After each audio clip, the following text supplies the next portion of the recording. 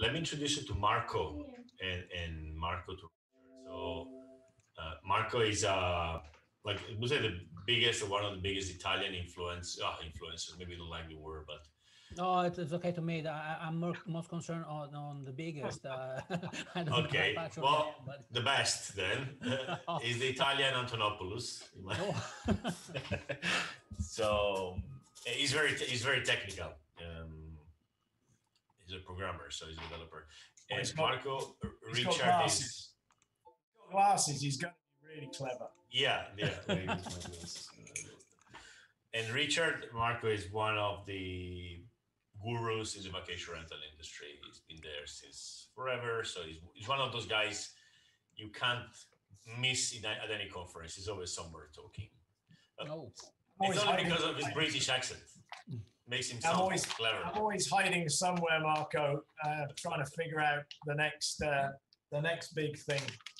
Oh yeah, and Marco is in blockchain. One of the very few guys who understands blockchain in the industry. So Good. yeah. Yeah, So, I was taking Bitcoin 8 years ago on my one of my first booking sites, and I wish I'd kept a few of them. Oh. You know, I hear that a lot lately. Yeah. I'm pretty sure somewhere there's a lot of hard drives with a lot of Bitcoin on around the world. Yeah, I've even heard there's people that is dumpster diving on landfills and other places to scavenge hard drives to get if there is any sort of password wallet or whatever on it. Well, this is the funny moment in history where everybody who bought and kept some is happy and all those who sold are not. it's true. Like Yeah, you well, never lose if you don't sell it. Never. Keep saying it's 2020 vision history, isn't it? So we could all have been much smarter if we had to live our lives again in the same time zone. Yeah, absolutely. So, Absolutely. Yeah, this is really, really interesting. I've been loving the Discord channel conversation. What's going on? It's fascinating to see crypto tech people all of a sudden jumping into the holiday rental, vacation, short-term rental world and trying to rebuild what's already been rebuilt 100 times and in the same and different ways. And no one has yet cracked it. No one has figured it yet. No. So it's pretty sure there is a way of doing it. It just needs figuring. So Trying. Sooner or later, just it's a matter of chance somebody will get it right. yeah, it's the strategy attached to not necessarily strategy attached to the guest as much as anything else. Everybody, we've all been managers and owners of properties and done rentals, and we're all very concerned about ourselves. But actually, should we really be concerned about the person who wants how to engage those people? I've got a dog down here whining every now and then, by the way. Okay. So we have Moria. She's just wrote to me. She's gonna log in now. So let's wait a minute. Okay, it looks like we are live in YouTube. Welcome everyone to this chat, which was proposed by Richard.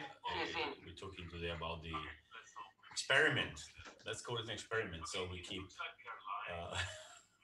keep expectations down, and about the booking DAO. So a booking platform managed by people and through decentralized autonomous organization software based on Web3/blockchain.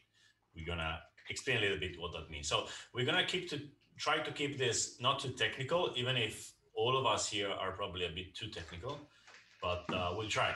All right. And then we have Marco Crotta. Marco is an expert teacher, I would say, in Italy about blockchain. He has a very, very nice YouTube channel called Blockchain Cafe. And so let's start. Richard, why don't you start?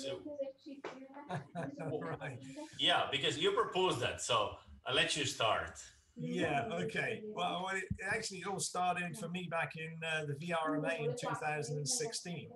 A very simple reason was that I attended a conference that was sponsored by a single company, remained nameless, that actually was influencing the entire sector.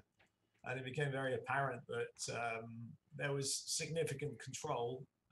We called it a siloed effect at that point in terms of inventory and accessing inventory.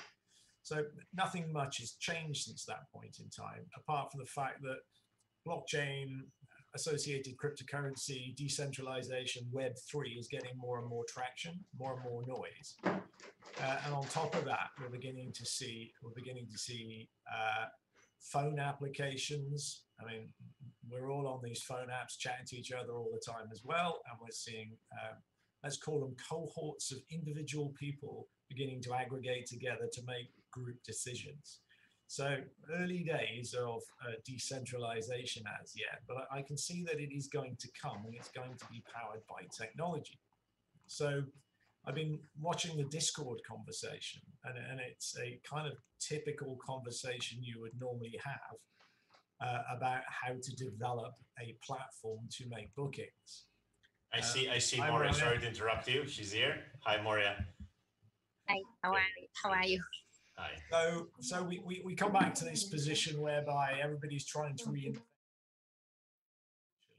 And it's a very bad place to start, because what we should be looking at is what's happening guest-centric and what's happening at supply. And as Mariah will know, it's a very, very segmented market in different profiles of properties and guests.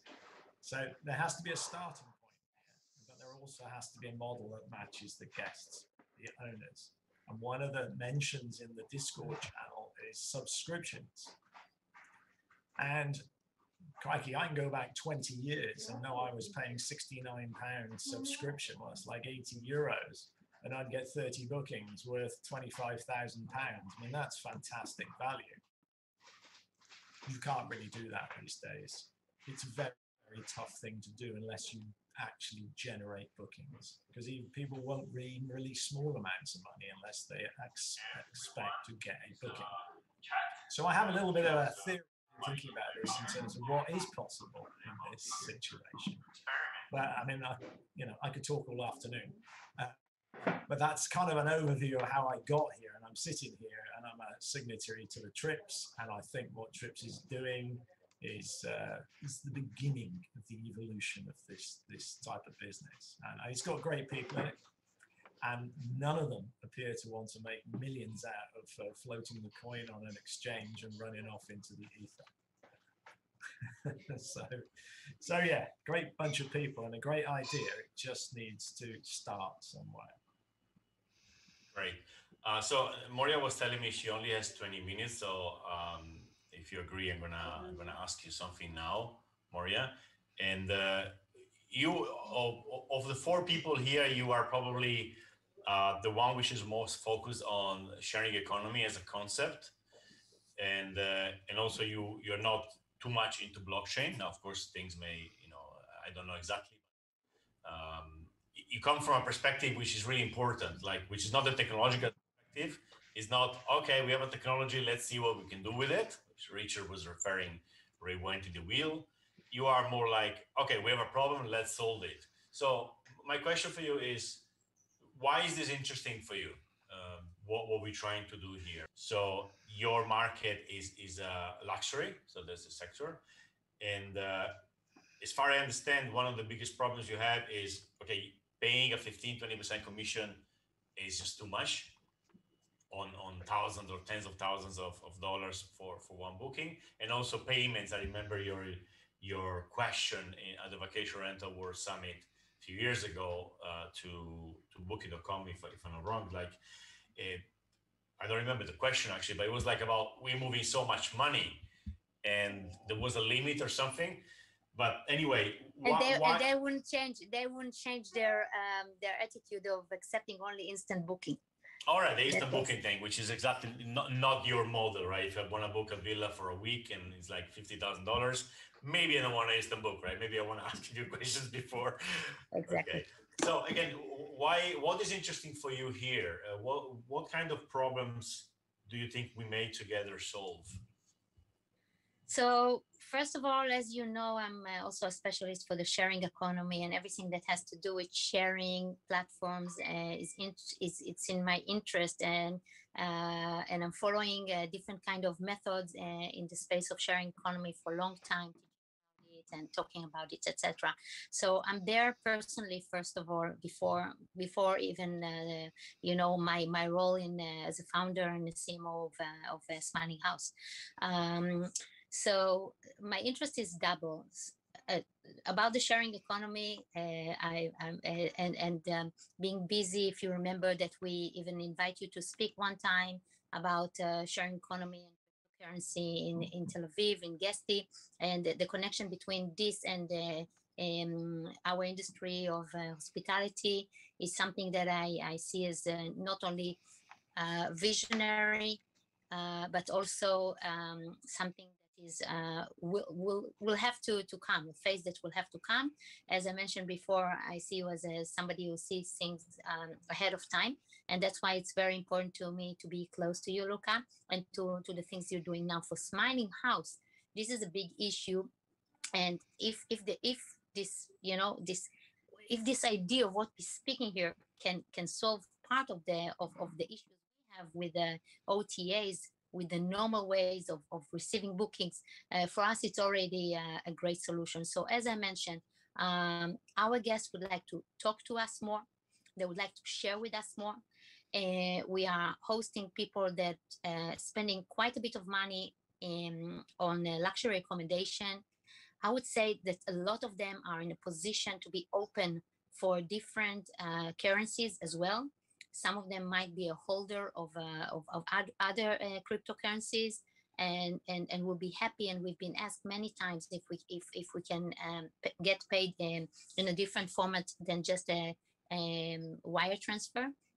And another thing is the sharing between the community, as mentioned here. We will be able more to share information together, instead of the funny position that I have to reinvent Smiling House all the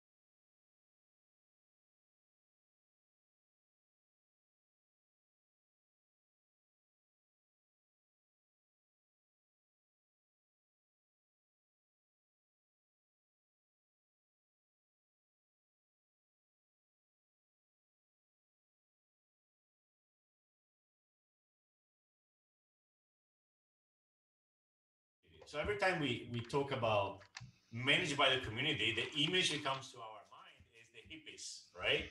And so they're managing little money and they are smoking weed, and that's community managed time. But things. But what's actually happening is billions of dollars managed by basically Discord channels. So people who don't even know each other. Some of them are anonymous, and everything stays together because the trust is not built on the fact that we know each other, that we develop a relationship, paper contracts enforced by the law, but because the trust is managed by the internet. Cryptocurrencies are an incredible tool to manage trust. Like, I don't need to trust you because the token is taking care of the security here. And I know I didn't explain it at all. That's why I'm asking Marco. Maybe Marco, you can help me convey the message on why we can have, and I love this, rules without rulers. So, oh, and Moria has to go. No. Oh, sorry, you can see your hand. Sorry, I saw you doing like this. I thought you were going. Apologies. So, we always think that to have order, you need a strong person on top and then a hierarchy. And what's actually happening on the internet is that the biggest order, the highest level of order comes when there are no hierarchy. So there's no pyramid um, organization, right? So Exactly. Marco, what do you think? How can you explain this better than me? I would say that I would start with the one word that you said before, trust. Trust is twisting his meaning, especially in the blockchain platforms, in the decentralized web. Trust is actually starting to have sort of a bad reputation of itself. I mean, when we talk about trust in my environment, in the blockchain, we're talking about something bad. This does not have anything to do with people to people trust, person to person trust. Is not something like this. It's like the trust that you can put in a contract in business is that type of trust. And sadly, the thing is that we have to acknowledge that most of the time when trust is involved in some sort of business or litigation, well, usually the trust is the door through which we have problems like scam, like theft, like anything else. So every con artist is trained to gain your trust before anything else. So the magnificent role of the blockchain that I see is removing trust from whatever you are trying to do. And the thing is, we are replacing this element with something that is definitely stronger. We are replacing trust with mathematics. And the idea is mathematics is open, is transparent. It's the same for every person in the world, and everybody can check it. And that's the beauty of the blockchain. It's removing any middleman that you have in any sort of business. So the project that you named before are exactly an example of that. People that can gather around with an idea around the project and have the project running and remove all the elements that they have to put, like who we elect to do this, who will be the right person to do that. Um, the answer that we gave is not a person, it's code, because you cannot corrupt code, you cannot change code, you cannot bribe it. Um, and you can definitely see that you can actually remove the trust by having code, because you can expect the code, you can see what it does, and every single time you see the information by yourself, you don't have to trust anybody anymore. You already have the information. Trust is an issue because you have to put trust when you don't have information, when you don't have control. But since the blockchain puts the people in control and provides them with all the information, trust disappears as an issue. And what remains are rules, community that gathers around those rules, and rules that makes those community work the way they are expected to. The only Yeah. thing is that there's a big process of learning and educating. So this is a kind of something that we have to take in consideration beside the idea, beside the tech part of the idea. Most of the people in our industry, sorry, hello, yeah, there's phone calls here all the time. Most of the people in our industry will need a big chapter of learning in order to even consider or understand the idea of what we're speaking here about. So I would say that one of the challenges will be how to serve it in a easier way, that somebody can chew on it and feel that it's something that he can understand, because the thing that people naturally doing when they don't understand something is they becoming against it. So one of the first things that I would put in mind is how to serve it in the most easy way. Like using the word code is right, it's good, but we will have to think about something else, that because some people hear the word code and immediately they are not in the room anymore. um, Another interesting thing to just look at it and to give it a little bit of a familiar thing And with this little example, unfortunately, I will have to leave you and be happy to jump on another call. Is that Switzerland had a cryptocurrency, trustful currency existing already from the 70s, and it's called VIR, and it's a legitimate currency between a business in Switzerland. Every bank would accept it, and almost in every store they will accept it as well. It's not as popular. It's looking like the platform looking very, very old. But the idea that something like this, as a community, as a business guarantee between professionals, business people, happened in Switzerland already 40 years ago, maybe can be a kind of a thing that give the people the trust that this is not just a crazy new idea of some kind of entrepreneurs in our system. I will try to get some information about it and send it to you, just as a kind of something to think about. It's gaining, it's bringing a lot of trust, because people are happy to get close to new ideas, but with some kind of evidence, or that it's not too new to make it too risky. Even though, of course, our idea here is much beyond this example, but it's a good little thing to take in consideration. Guys, I'm so sorry. It's just kids' time, and I get their friends calling my phone all the time. Okay. I'll be happy to jump on another call, maybe later on in the evening, in one evening, if possible. Okay, thank you, Moria, for your time. Yeah, sure. And please keep me posted about all the great things that you're discussing further in this meeting. Perfect. Ciao. Bye, guys. Bye. Bye. Bye. Luca, may I try to answer Moria? Sure. Okay. I totally agree with what she said, because it's something that I see every single day. People, when you talk to them about blockchain, about crypto, it sounds too complicated. It's shady, especially in Italy. We have a lot of negative press coverage, putting out a lot of, say, fake news about Bitcoin and other stuff. And actually, the natural reaction of somebody to something so weird, so complicated, is they refrain from it, they get away from it. But first, history. There was this funny video that was back from the early 80s of an anchorman who was interviewing two person that were, how do you send an email? And those person were like, yes, it's very easy. Well, you turn on the computer, then you plug the modem into the receiver, and then you dial the number of the ISP. Then when the connection is up, you have to start this program, and then you have to do this and do that. It took 14 minutes to start writing the first charter of that email.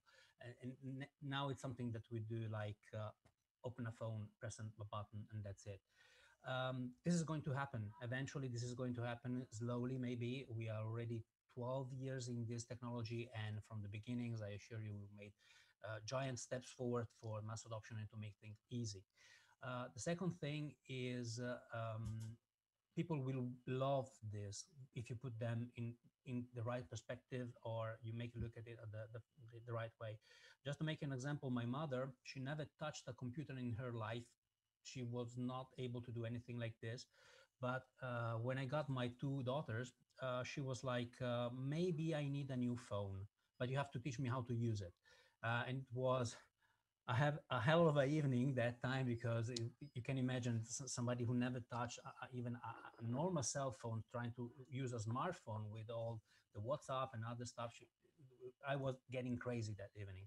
And after a month, she calls me, and out of nothing, she says, I need a new phone plan because I'm running out of gigabytes. And if I use the gigabytes on the social media, downloading movies and this and that and pictures, then I will get out of credit. So we need to change this and that. And it was like, how do you even figure out all those words, which are not in your vocabulary? Did you learn all those stuff? And it was just, I want to see the pictures of my granddaughters. And that was enough. I want to see that. I want to share that with my friends. So I got my mother, which is in her 70s. She was looking like a teenager, and it was crazy. But when you have the right drive, and actually money is a very good drive, people start to take interest into the thing, and that those things become a little easier if you have the right motivation. And one easy way, then I'll shut up, I promise. When I teach courses and I have classes about blockchain and cryptocurrency for companies, one exercise that I always make them do is download a demo version of a wallet and let's exchange a fake cryptocurrency to get a feeling of what it feels like. The process is 100% the same. The only thing is you risk nothing if you make the wrong move. You don't lose money. This is not actually real money, but they start to have a feeling and the game kicks in and they have fun. And the moment they have fun and they say, oh, this is like cherry points or Mario Kart's score, whatever. It has no economic value, but it's points. It's a prize. It's bait, basically. So they start having fun and say, okay, can we see the real thing now? And that's the moment I say, okay, we got them. Wow. Wow. So, yeah, I got three takeaways. One is everybody's smoking weed these days, Luca. So it's gone mad in the US. Trust, trust is actually what drives OTA's bookings. Exposure and trust. So there's a massive amount of corporate trust and reliability, I suppose, and they're frictionless. They spend a lot of time doing that. And the third thing is what you just said. You're absolutely correct. If people have a lot of trouble in this immediate move into any form of cryptocurrency or blockchain understanding, and it is quite a headache.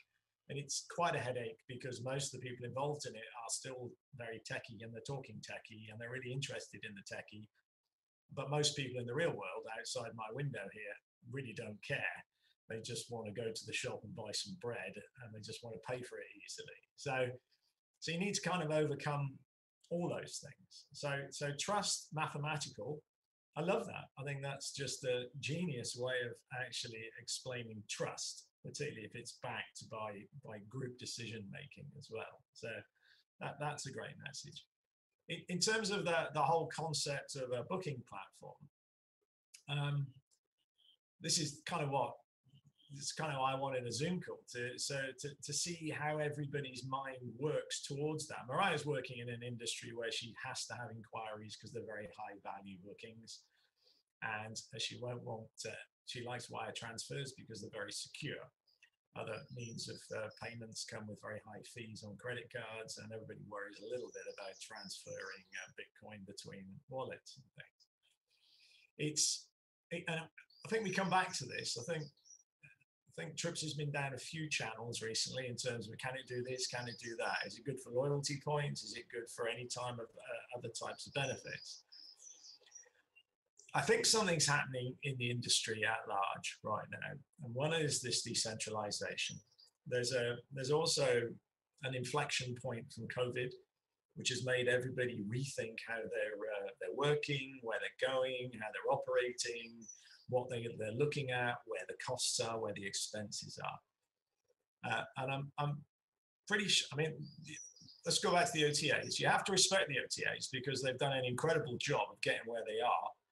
And the business models are there to make money for their shareholders. No one can argue that. That's just where they are, and they're part of the marketing mix. There are plenty of people who actually get direct bookings. And they get direct bookings because they're pretty good at SEO, they're in a very specific location or a very specific type of product. But there's also, and I'll probably get shot, I can see missiles coming into my office right now, because a lot of people actually go to the OTAs and then they start searching for referrals. And these referrals are massive in volume. There's no doubt about that. On a global basis, these referrals to the original sites are huge. You know, and this leakage that comes off OTAs, which is why their models are as they are, and you have to respect them for what they're doing, means that there's a dissatisfaction from the supply side of things, and also a dissatisfaction to a degree from the guest side of things based on price. So there's two things in there. One is referrals, and if you're a supplier you want to make more money. There's no, we see hashtag direct. It's in New York Times yesterday. It's everywhere at the moment. You try to build your business around a rich marketing mix, which includes direct bookings.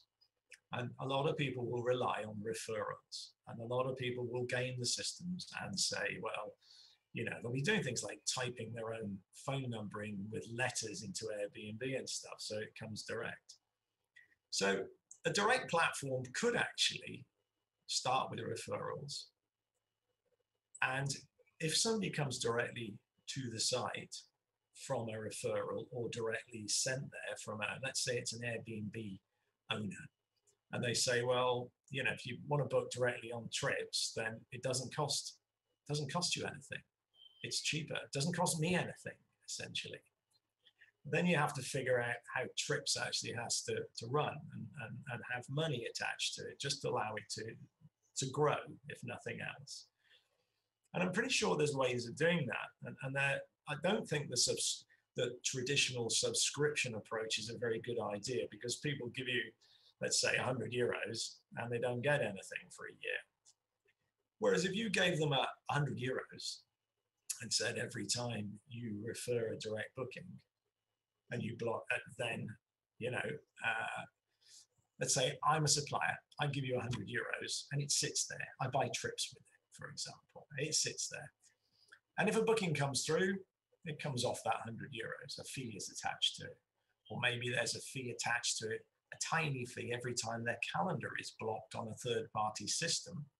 So a few cents each time the calendar is booked. So the opportunity for trips isn't as great, but essentially it's made a few cents for having the opportunity to make direct bookings. So we're talking small amounts of money here. But it's the small amounts of money that start things moving. Large amounts of money seldom get things moving because people want to see traction before anything else. So there's all sorts of ways of strapping it together, I think. And I think if there's missiles coming in now, I think the referrals part of it is a very good place to start. Now, if you look at somebody like Mariah, she will be doing as much marketing as she possibly can, but it's very rarefied atmosphere, very expensive properties, and other people will be marketing them as well.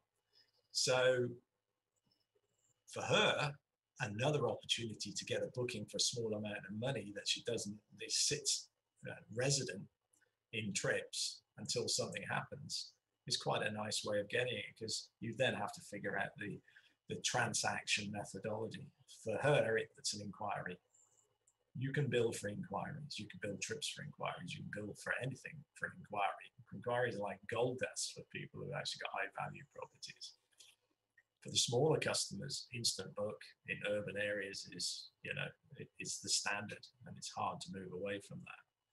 So I think there is ways of modeling it. I just don't think you need to reinvent the entire process of listing and filtering and displays and all this sort of stuff. That comes as part of the group collective, in terms of why is this listed there and why is this property doing better than that property. And there's no rocket science there. Good priced properties of quality in the right place are the ones that always book first, So there's a lot of stuff already done. It's just how you model this to get traction initially, and how you structure the subscription, because it's not a subscription you're going to pay every year. It's a subscription you would pay to have something actually happen within that environment that you're involved in to help grow it. So just thoughts to add in there, Yeah. The way I try to organize this is to, when we start the trip, it's like, okay, we're going to do the fully fledged OTA, but on the blockchain. And later it became apparent that the technology is not there yet. A fully transactional booking platform where every booking is paid in crypto is definitely where we want to get, and there we will get, or somebody will get. I mean, it is going that way. Of course, crypto is superior to fiat or credit cards or banks online. This is out of the question. So that's where we're going to end up at the end, a few years from now. But my question was like, okay, what can we do now which brings value to the hosts and to the guests? And now there's not much we can do still. What we can do is organize ourselves in a decentralized manner. This is possible through a DAO. This is actually happening, as I was mentioning, and Marco confirmed. But bookings, no, it's too early. People don't have wallets, they don't have crypto. So we start this way. You can put your phone number, you can put your email, you can put your website, you can put your link to your Airbnb or your booking, and the booking can happen out of the platform. So there's complete freedom of communication, which has a positive aspect and a negative aspect. The positive aspect is that if guests and hosts have to talk, they're just going to talk. There's no censorship like in the OTAs. So they can figure out, especially for longer term bookings and for specific bookings related to remote working guests, they can, get to a point in which they understand if this property is good for this guest. And the bad part is that the platform is not giving any protection to the guest or to the host. We're going back to home away old style, right? Where you pay to the host and you are completely in the hands of the host. So this is an inferior model which has been surpassed by modern OTAs. But again, this is what we can do today. So I'm not so focused right now on how the platform will work, because the new thing we can do is not the platform. The new thing we can do is how we organize ourselves as an industry. So if we jump into this DAO and we start putting a bit of money into this honeypot in the middle, and we find ways to budget this money, to assign some budget to a task and to another task in a completely decentralized way, then we can theoretically build 10 different portals on top of this DAO. One for villas, one for urban, one for every vertical we can think of, right? So it's a very big project just to organize a DAO, right? Let's try to see if we can replicate what has been done in DeFi and manage money and decisions in a decentralized way. That's where we start. And as we go ahead and we experiment this thing and we learn, because we're going to onboard people on crypto to do that, the technology is going to go ahead, right? It's going to evolve, and every year there's going to be more things we can do. And at the end, we're going to be able to have the fully fledged OTA, if that's what Destiny has for us, because maybe it's not the central big OTA is not the answer, right? Maybe it's just a set of open protocols which people use through their websites. Who knows, right? So I'm pretty sure that people, when they will come into this project, they're going to say, okay, the booking platform sucks, right? It's nothing compared to the OTAs. And that's true. There's no way we can do something like that. But the way we organize ourselves, this is revolutionary. That's the interesting part. So I'm pretty sure that we're going to have fun. I wrote this in the articles because it's incredibly liberating to find a way to organize ourselves without a central point of failure, which could be a startup, for instance. Could be trips as a startup would be a point of failure, right? If we close down, everything falls down. What we're going to launch, even if, it's going to go ahead, even if we get out of this, because it's self-managed. I don't know if that makes sense. So the product we're selling today is not the platform, is onboarding on the blockchain. Because so far, most people haven't onboarded because Bitcoin is heavy. It's almost a religion. Bitcoin is going to save the world, right? Bitcoin is going to solve all the financial problem people don't even know they have, right? So everybody was like, oh, okay, Bitcoin is just too much for me. I just want to go to the supermarket and buy some bread. Can I buy bread with Bitcoin? No. Okay, I don't care, right? So we're going to give them a reason to get on Web3. Like, let's try to organize ourselves. That's a wallet. That's the seed words. Buy some crypto through this website. We're going to teach people. It's going to be incredibly heavy, difficult, but people are going to get something out of this, right? It's a healthy and safe way to be onboarded on Web3 rather than go on Binance because you heard that this token went 10x and next day you buy it and it goes half, right? I don't know if you guys agree with this approach. Yeah, I mean, because I live in this world of supply and guests as well. I mean, I'm constantly transfixed by it, of course, because you need both to have that environment to start with. So whatever message comes across, it has to be simple initially, without any doubt at all. Otherwise, it will never get sufficient traction. In terms of the cryptocurrency bit, yeah, you're right. I've got a Binance screen up right now. It's just a crazy world, you know. Can you just explain a little more about that for me and for people listening as well, in terms of how you see that? As soon as you say cryptocurrency, you've got like 2,000 tokens out there. You've got hundreds of coins. Yeah. It's like the internet. Oh, there's the internet thing, and then like people go, oh, that's only about pornography and criminals, right? that was the first approach, because the TV told us that the internet was full of just pornography and criminality, right? It's the same thing. But if you tell them it's not like that, well, yeah, so what is it, right? And the answer is, well, it's just speculation. It's just speculation at the end of the day. Today, 99% of activity is speculation, in the good way or the bad way, but it's buying tokens and selling tokens and experimenting things so that we build an infrastructure, right? Bitcoin is a different story, but people don't understand money, so they don't understand Bitcoin. You can't onboard people by explaining Bitcoin because they don't understand money, right? Most of them. And I didn't understand money until I got into Bitcoin. So just come back to a practical part of it for somebody who's a supplier right now who knows nothing about cryptocurrency, Bitcoin, or whatever. How many currencies are you talking about? What it doesn't matter.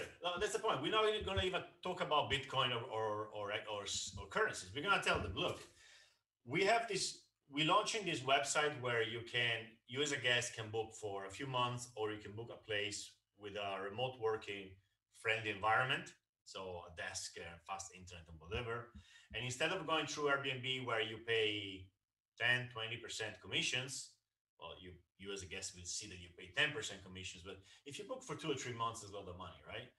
And I know that people who do this, digital nomads or all these new digital nomads made by COVID, they try to skip the booking platforms because they feel the pain, right? So instead of going to Airbnb and trying then to get directly to the host, go straight in our booking platform. Every host is there, is ready to welcome you for a long period, and they have fast internet, whatever, right? So it's a solution to a problem you already have, which is booking a place with these characteristics specifically. If you're booking a place with 3 days, go to booking.com, go to Airbnb. It's better. At this stage, it's better. It's easier. I wouldn't use my platform, this platform. I would use Booking or Airbnb, right?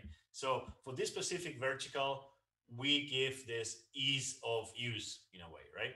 And pre-selected listings, which are welcoming long-term and are already, for a very clear example, you can see how fast the internet is. So if you put your apartment, you have to do a speed test and take a picture, a screenshot of the speed test. So when I book and I know I'm getting 10 megabits, 20 megabits, 100 megabits, or I see the picture of the corner office, right? I have a chair, I don't have to work on the kitchen table. So that's the solution we give to them. So the guest doesn't even have to worry about the DAO, right? They can join if you like, but the DAO is mostly for the hosts, in my opinion. And to the host, we say something different. For this kind of guests, which are not served well by the OTAs, because as Maria was saying, verticals niches are not always well served, right? For this kind of guests, try our platform and pay the subscription or pay money to get in, $100, €100 a year, right? Or for the first year, then we'll see. And you're gonna get some tokens in exchange, governance tokens. They're not speculation. They don't have a value, right? You use them to vote on how we spend the money we collected. Say, which money? The money you put. So you put $100, other people put $100, and then together we decide what to do with it, right? It's not me deciding, it's not Trips deciding, it's not Richard deciding. It's voted in a governance, with a governance vote based on the tokens. And let's try this out. This could be the framework for building huge corporations, huge projects, much bigger than Airbnb, much bigger than Booking. Because as Marco will teach us, flat organizations scale better. Uh, Hierarchical organizations, they reach a point where they lose contact with reality. And we've seen this happening all the time, right? So maybe Marco can tell us something about that. Flat organizations. Well, why a flat, or do you agree that a flat organization can become 100 times bigger than any OTA we've ever seen and much faster? Okay, I'm not a big expert on OTA and on travel Oh, in well, the general, corporations, you can, but what it I doesn't can need to be. see is Yeah. that um, the we have a new paradigm. We have a new way of doing things. I don't want to say it is better than the previous one. It's just different, and by being different, of course, we will have aspects in which is going to be better and other which is going to be worse. And as you said, it depends what you have to offer, what your guest needs, what the people need, and they pick up what better suits them. One of the things that I see happening is that this type of model is going to gain more and more traction in the next year, because one of the things that COVID told us is that our society in every aspect has to be reliable, has to be resilient. And when an organization has too many heavy structures, it tends to jam, it tends to crank up, and they tend not to move anymore. While if you have something like, I would not even call it flat, I would call it liquid, or on under a certain point of view, because you don't have one head thinking for all and taking all the decisions for all. You have groups of people. So in a certain way, on a social point of view, we are actually mimicking what is actually happening on a blockchain. On a technological point of view, you have a lot of people which are making decisions for the best. So you have you basically have to set up a set of rules that make things like win-win situation, where you can actually try to make the best for you, but by doing that, you also have to bring together what is best for the whole community. It's not an easy task, it's not simple, but I think this can be done. Or even simpler than that, those who make it will survive, those who don't won't. So in the long run, I expect that this thing happening because it's lean, it's faster, it's cheaper, is easier to manage. And I see that the results that we are having, for example, if you compare new DeFi to centralized finance, they show us a bit of the difference of those two different ways of doing things. The Web3 way with DeFi and the classic way with finance. And it's different. You can even compare the two things. And there is a reason why a lot of the finance world is moving toward DeFi, is looking very closely at what DeFi means, because they see a lot of opportunities there. I don't think they will change and all the financial world will turn to DeFi, but I guess the share of the DeFi on the market is going to grow. And as you said before, who's going to teach people about cryptocurrencies, about how to open a wallet? I guess they will teach them themselves, because when Bitcoin is going to be even more popular, people are going to think about it. One thing, we have this joke between me and my friends in the last 2 weeks about how many calls you got from people that you were not, you didn't have heard from in the last years, that are just calling you up because said, hey, how about the things about that Bitcoin stuff? Can you tell me about it? And I think this is going to bring even more people interested in this thing. So they will teach themselves. So Bitcoin is going to be probably our commercial, our ID, and people will start to look at it. Also, if the people you are talking to are digital nomads, I guess they are even more inclined to this type of thing. So you're starting from the easy part. People who are already on the right mentality, who are just, they all live on their MacBooks, so they are tech savvy, so they know they're not afraid of using a computer, making digital payment on the internet. Do you remember 20 years ago how many people were afraid of using their credit card on internet? Yeah. Okay, it's the same thing. It's history repeating. It's the same plot. You change the landscape. You are changing the actors, but the roles remain the same. And I guess a good deal of this history is going to repeat themselves, like we had internet in the beginning. So we are probably the nomads, the first who are opening those new paths, but we will find that those who work, those who don't, many won't work, many will. Those who will stay and will provide an alternative. So the market segment, which is the longer stay digital nomad type environment, which is going to be more tech involved anyway. In terms of two things, Richard, then I'll let you continue. There's the longer people come for longer periods, so the commissions are very painful for them. Yep. And people who need a place where they also need to work, so they need to know the speed of the internet and have a place. There could be people who do both things, so they come for 2 months to also work, or there could be people who only do one thing, they come for a long time not to work, or they come for 3 days, but they really need to work, so they need a good environment for working. So these intersections. Yeah. No, okay. No, that makes sense. I'm just trying to get into the practical parts of it, because I mean, that is a market segment which is kind of exploded due to COVID as well. And, the fact that everybody's more mobile these days. What was the approach on the supply guest side of things then? Because obviously they're transferring what is fairly large amounts of money, I guess, as well. The process. I'm just trying to get to the practical elements of how this thing would work it has to start where the guest sends money to the host directly, old style, with all the risks involved and with all the trust involved.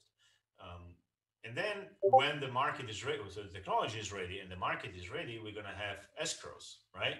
Airbnb was the first to build the escrow. We're going to have, this is possible today. You send crypto. Yeah, that's not difficult. I mean, that's relatively easy. Yeah, there are already protocols for this, but the problem is people don't have crypto, so you can have all the protocols you want if people don't use crypto. So when people are going to have crypto and they're going to be comfortable to send money to a robo, and the robo is going to release the money at a certain time when the guest decides to, then this is going to happen. But it's not going to happen today. It's too early. What's the percent, Marco, of people, like, we don't know it, right? More or less, how many people have crypto in percent in the world or Europe, or I guess 1%, or? Yeah, I guess it's going to be. So, it's hardly 1%.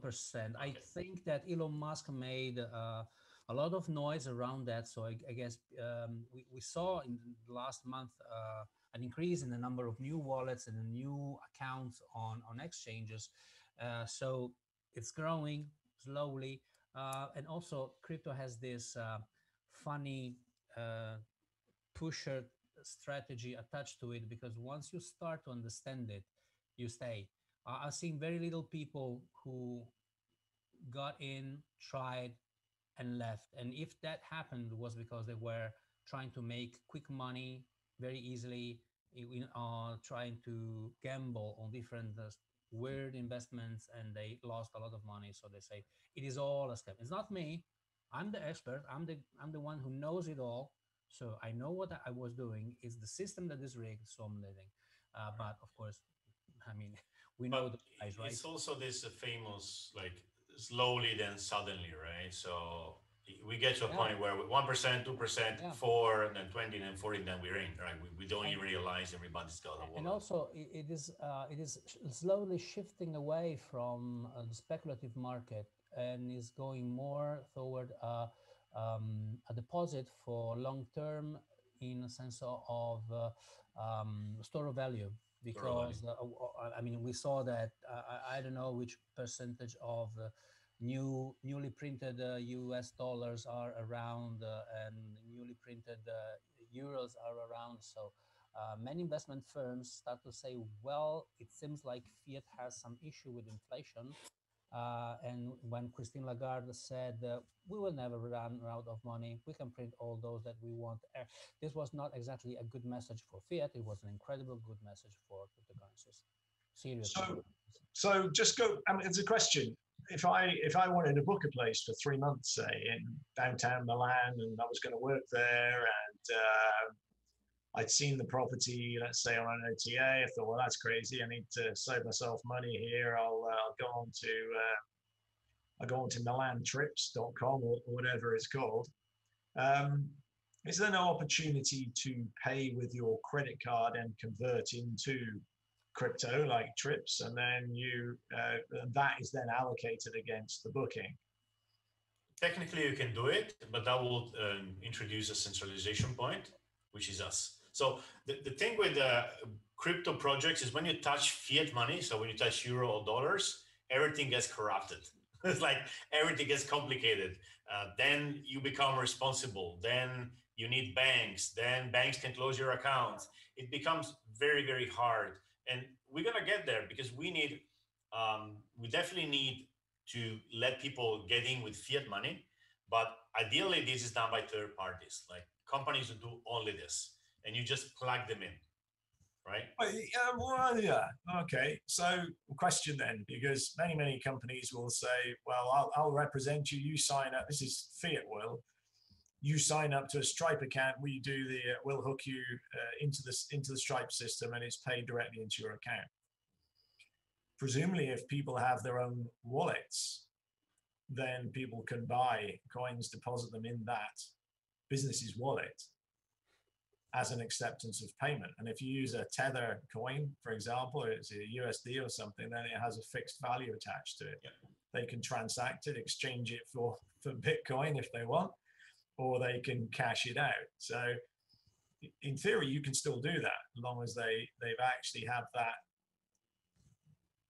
that payment transacted into a Tether coin and put into their wallet. And don't ask me how the hell you do that, but I'm sure that must be a possible. Look, the easiest on-ramp, I've discovered this website a few days ago and I tried it, and it's called Ramp Network, ramp.network. If you have a wallet, but you have to have a wallet, right? Yeah. Already. Yeah, I think that goes with the game though, doesn't it? That's what Marco's saying. Yeah, I mean, if you don't even have a wallet, what are you doing here, right? It's like, we can't do anything. We don't have it's like you want to do Airbnb, but I don't have a computer. How can I do Airbnb without a computer? Get a computer or get a phone, right? I mean, Airbnb hasn't gone that far to give people specific phone, whatever, So people need to have a wallet. But if you have a wallet, you can go to Ramp Network, buy, I don't know, $100 or $1,000 of crypto, and it goes straight in your wallet, and then you can operate. So you can do your payment. It's very easy. It's much easier than going to an exchange and even do the KYC. KYC is for those who don't know your customer. So you have to show your picture, your passport, etc. For certain amounts and for certain countries, you can buy this crypto without KYC because you're already being KYC from your credit card and bank anyway. Sure, yeah. So sometimes we are doing all this KYC for nothing because we already done it, right? So it's getting easier and easier for no coiners, people don't have tokens and cryptocurrencies, to on-ramp on Web3. So we wait for them. We get ready, and then when the conditions are ripe, well, then things work, right? Now there's 1% people doing that. We're gonna deal with them. The others have to do the bookings out of the platform. That's it. Yeah, no, I mean, there is a big cohort of people who would love to have the inquiry book off platform. I mean, there's millions of them still, but the software we're going to use allows us to also to get payments and as an escrow, right? So maybe if we decide together that that's the way we're going to do it, but it starts from the most open possible way. Like you are paying for a listing where people can find you, and the money you put in, part of it is going to be spent for marketing your own place, right? And the rest is for managing and etc. So that's kind of the deal. But the real deal is, and we talked about this last time, is you are actually putting money in to participate in an experiment, which first of all is really informative and fun, but you're gonna learn so much from that you're gonna be ready for Web3 because you're not ready. Not you, Richard, but like you guys are not ready for Web3.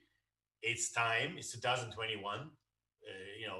It's really time to do that, and we give you a chance to get on Web3, skipping the whole speculative Bitcoin and crypto part, right? Which scares most people away, basically. Yeah, I mean, it still needs to be explained very simply to people. I mean, mathematics and trust, I quite like that. You can't argue with the laws of physics. Yeah. If you jump off a building, you're going to hit the ground. It doesn't matter how you look at this. Right. Yeah. Let me tell you a funny story here. I wanted to write a guide about how to download your wallet. Probably you know it because you follow Discord. So you have to download your wallet, buy your crypto, etc. And I asked in Discord. Discord is our forum where we have people from all over the world. And I said, guys, who wants to write guides, right? And I'm gonna pay you between 500 and 1,000 trips, which is how much is it? It's a few tens of euros. It's not much, right? And one guy said, okay, I'll do it. And he started writing this guide. He wrote 4 guides, and then I told him, why get some trips here? Why don't you ask people to proofread it and give you feedback, and you pay them? And he started getting feedback and pay them. Now, how did he pay them? With a message in Discord. It's like, tip this guy 1 trips. It's amazing to see because it's incredible how money becomes powerful once it gets out of the legacy system. And now we have these 4 guides. They're ready. We have just to put them in our forum, completely crowdsourced. I haven't written a word of it. And that shows the power of this kind of, it's not synchronization, is the way we cooperate. Like I always miss the word, but the power of this kind of organizations. Collective consciousness. I have a question about Italians, actually. I'm kind of curious because do you think that this whole collective culture, this disruption, this working together, this social infrastructure plays much more to the Italian nature than it does to American nature, for example? Because it seems to be. Oh, the reason for collective it. nature. Okay. Maybe we have a lot of cooperatives in Italy, as they have in Switzerland, right? So there is a bit this thing. But America is very forward-looking, so they get excited for new things, which is good. We don't. We are traditionalists, right? But it's true that we like to do things together a bit more, probably. Yeah. You talk a lot more together. You share ideas more together. You don't silo all your ideas and try and get a VC to raise money off it. No. but we adopted credit cards last year. There's also a problem, right? So I don't know. We start from Italy because we can reach people in Italy, but this is. It's Marco Polo all over again, isn't it? Going to conquer the world from a distance. So no, yeah. So I mean, essentially, what you have is you do actually have a structure, a mental structure in place right now to actually. Well, it's very precise, and I'm writing the proposal for the community, and I say that's how I think it should work. And people who own the TRIPS tokens, so people like the historical participants, the community, they can vote on the proposal, or they can make an alternative proposal. You, Richard, you could say, well, I like it, but I will do it slightly different, and you create a different proposal, and then people will vote, right? And whoever wins the vote, that idea gets implemented. And then everything moves on the DAO, because before building the DAO, we need to know how to build it. Then we build the DAO. And then the votes are going to be done not anymore by TRIPS token holders, the old guard, but the new people getting in and getting the new governance token, right? That's a bit the plan. It's complicated, but, well, it's a balance game, right? Yeah, no, I think that the pain point has always been how to get this flow of currency into a bank account when you have to pay a mortgage or a loan or your bread, because there's always been this challenge. I've got cryptocurrency this side, I got all these really smart guys, and I've got somebody over here who's, well, I want to stay for 3 months. I know nothing about this at all, but I really want to book it. can I use my credit card? Well, no, you can't.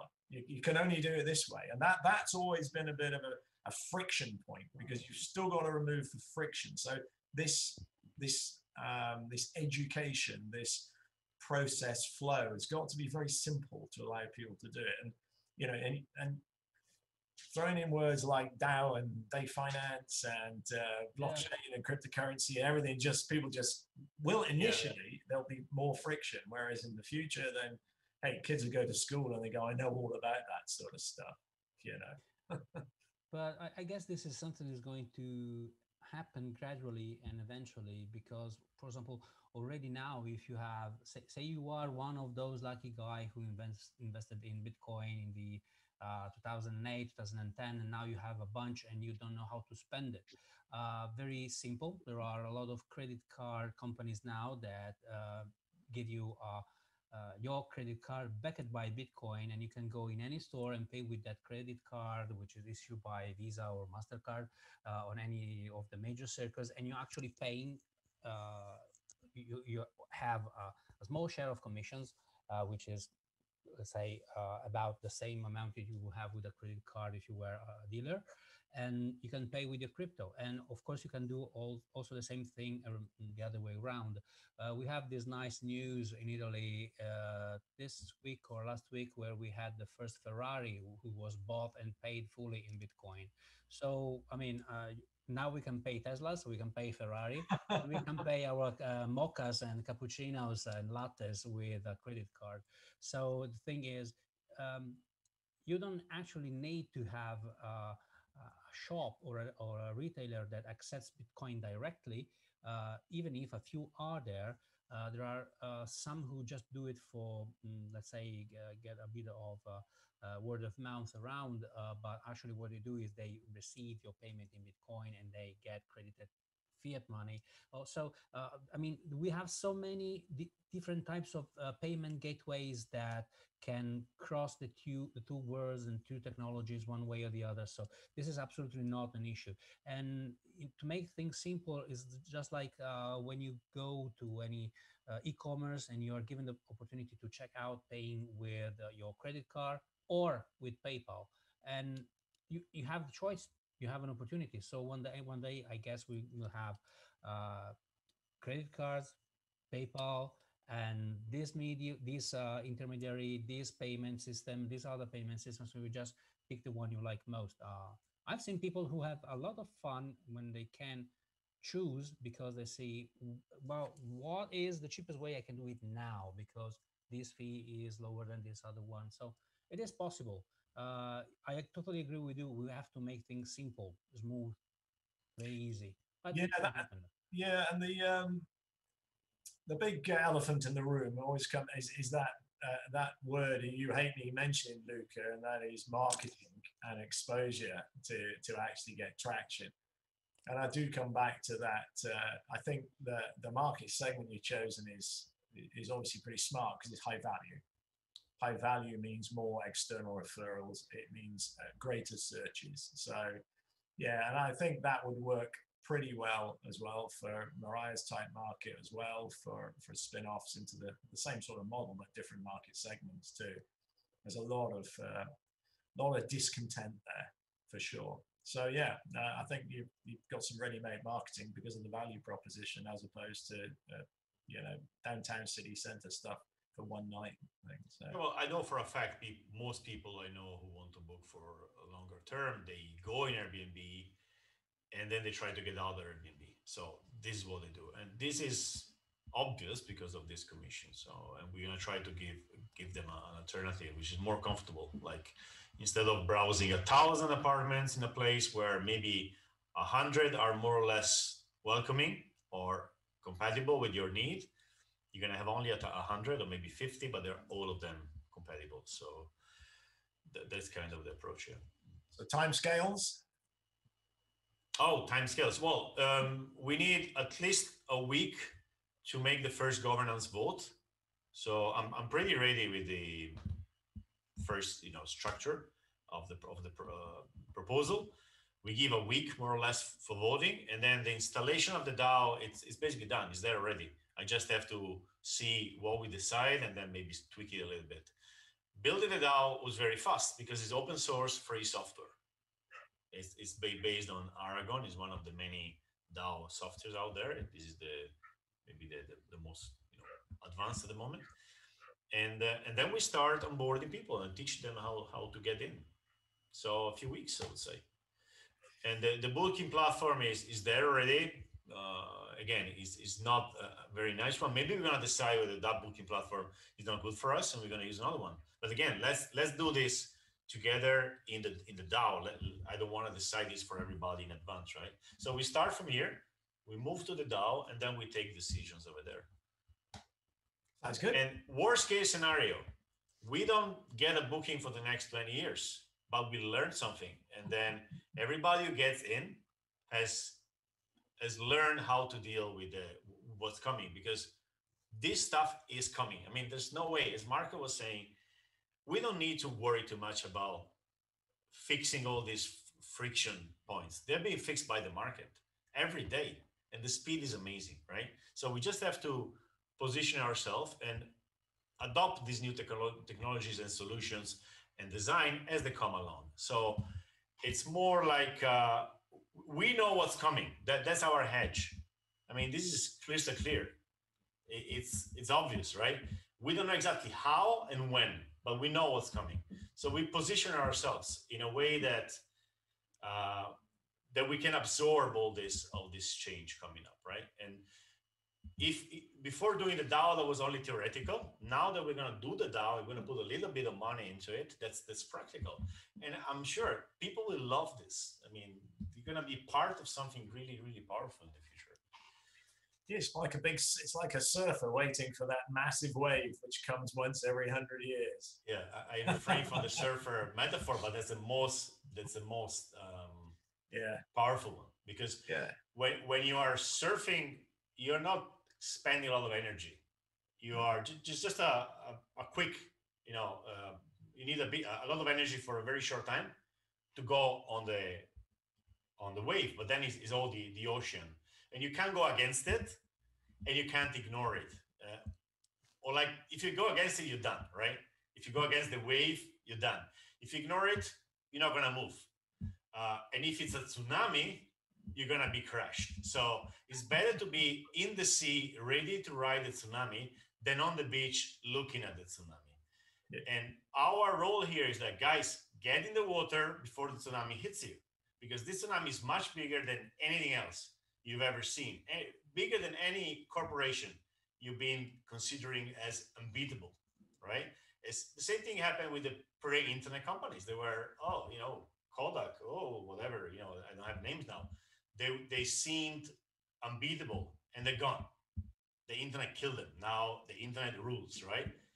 So our role is, I feel very comfortable in doing that, because it's not the kind of thing where you have to pay money and then you have to get something in exchange, which maybe comes. You're gonna get something in exchange which is worth 10 times more, guaranteed, as long as you put a little bit of effort in learning, right? Because what we're doing here is sharing knowledge and learning together and starting a journey together, right? Yeah, Marco, you're going to have 1,000 people wanting to know how to set up a wallet, all on a Zoom call at the same time. It'd be awesome. Yeah. I hope so. I made quite a lot of videos about that. So, I mean, I'm giving out advices for free. I've been doing that for the last 3 years. So I really believe this is something that people need to benefit from. So this is why I do what I do. Because I totally agree with Luca. This is going to happen. I don't know if it's going to be a tsunami. I don't know if it's going to be like the raising level of the sea in Venice or you name it. But I totally agree that things are changing, and things are keeping changing faster and faster. And we also had this, allow me to call it like this, allow me to say COVID was a nice opportunity, was a great test for a lot of the reality that we thought we were living on and that we took for granted, that just wasn't so. And one of the things that one of the things that kept things moving was the internet, was shopping online, was everything that is digital, was all the things that by nature are made to be resilient. Internet did work during the COVID because it was born and was made to sustain atomic attacks, and it sustained the COVID-19. Blockchain is made to sustain hacks from inside, not from only from outside, also from inside. And it worked, and it kept moving. And it showed that when you can't do one thing in a traditional way, you have to find a new way to do things. Because otherwise, as Lucas said, if you stay on the beach and you expect something else to happen to save you, to rescue from the things that are happening, probably this is not going to happen. And if you, allow me to quote Jeff Bezos. Jeff Bezos said, "Kill your business every day. Try a new way to make your business in a better way, because if you don't, your competitors will." And that's what's happening. Yeah, there's always sharks in the water.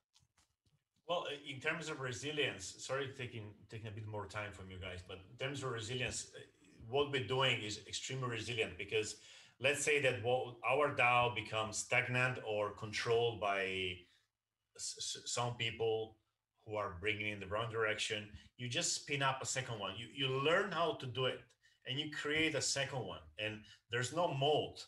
People who like your idea will jump from one to the other or stay in both. And we may end up with 10 different DAOs and 100 different booking portals. We don't know. Maybe it's going to be on one DAO with one booking portal, or maybe it's going to be much more fragmented. But because the data is in everybody's hands, fragmentation is actually good. It means resilience. It's like it's a concept which cannot be killed, right? So resilience is a very important point also of the DAO, and that's why we don't want central points of failure, where like we accept fiat, we put in our bank account, and then maybe the company fails and everything falls down. We try not to touch fiat. I don't know how clear it is. We will not touch money. The money goes from people in the center, and we all together decide how to move it. And no, I can't touch this money. That doesn't work. I have no power to move €1 out of this, because technically I can't. And that's difficult to understand if you haven't done it. But once you see this happening in the DAO, then you're like, wow, so endless possibilities, right? Guys, let me just read a few questions from YouTube. And then we can close. So Fabiano is basically only Fabiano saying this, is one guy who got into trips a few months ago. He's been very, very active, and is from your region, Marco, around Lombardy. So a lot of new ideas, improvement proposals, and skills will grow from inside the community. And we've seen this again in sushi. Sushi Shop was very clear about that. Like, people start putting ideas out there because they don't feel like the idea is stolen by somebody else. It's given to the community. They are part of the community because they own the tokens. So the sharing of ideas it flows much better than probably in a company where there's politics. I'm not going to tell this to my boss because my boss is going to say it was his idea, stuff like this, right? So that's one thing, and I agree. I'm going to read through them, then if you want to comment, please.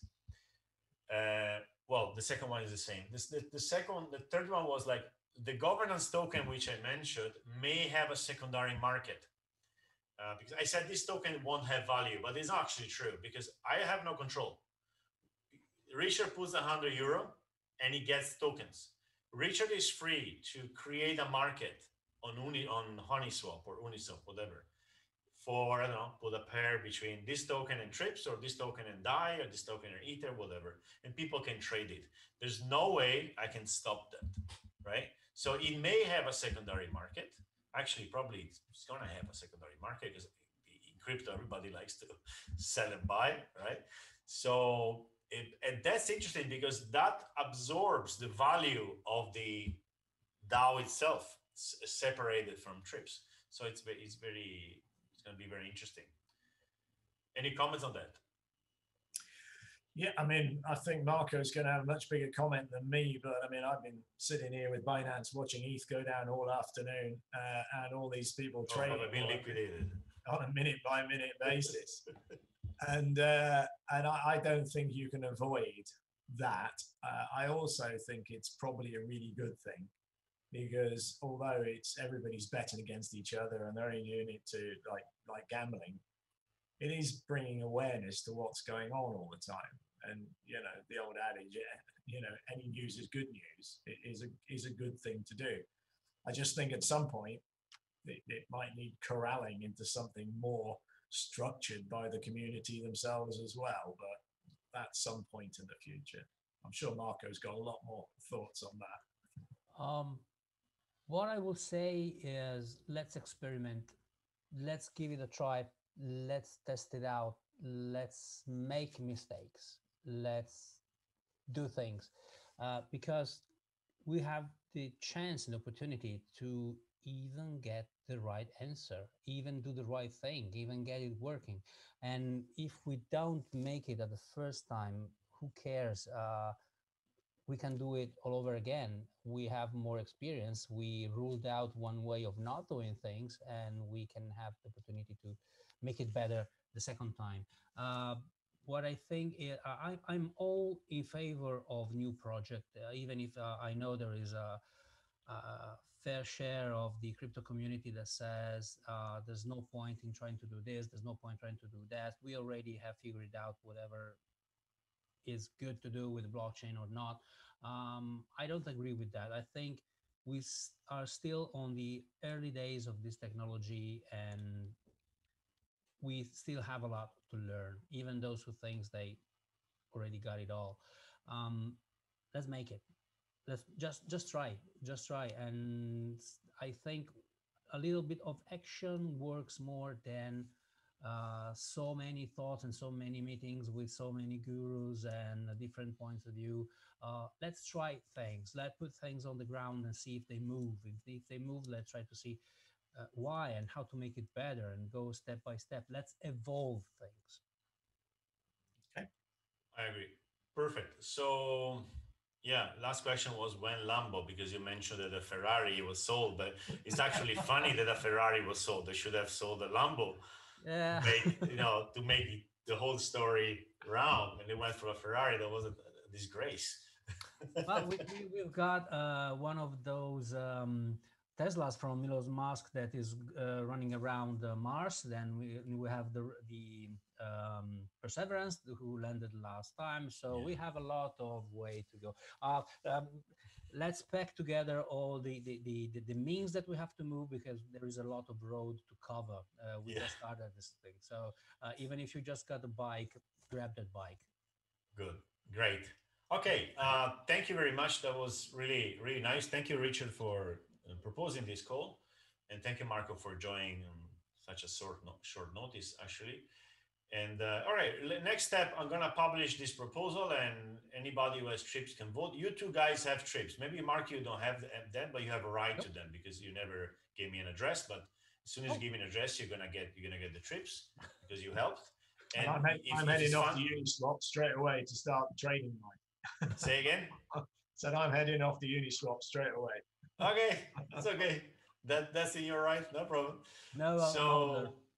So yeah, and then we're gonna vote and see where it goes. Let's, as Mark is saying, let's do things and see what comes out. We're gonna learn and have fun. Thanks, Luca. It was nice to get a good explanation. I understand, the bigger picture and the philosophy and the strategy. And I think we all need to go and start buying some surfboards and start paddling out now. There you are. Into the waves. My pleasure. Thank you. Thanks, everybody's listening to, and see you next time. All right. Bye. Bye. Bye.